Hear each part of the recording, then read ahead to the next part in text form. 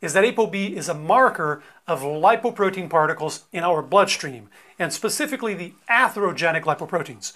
So the particles that actually accumulate in the artery wall and cause heart disease. Keeping ApoB in the healthy range is crucial for cardiovascular health.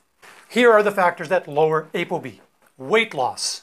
ApoB was reduced in all studies that induced weight loss of 6 to 12% body weight. Another big factor is unsaturated fat. That includes mono and polyunsaturated fats.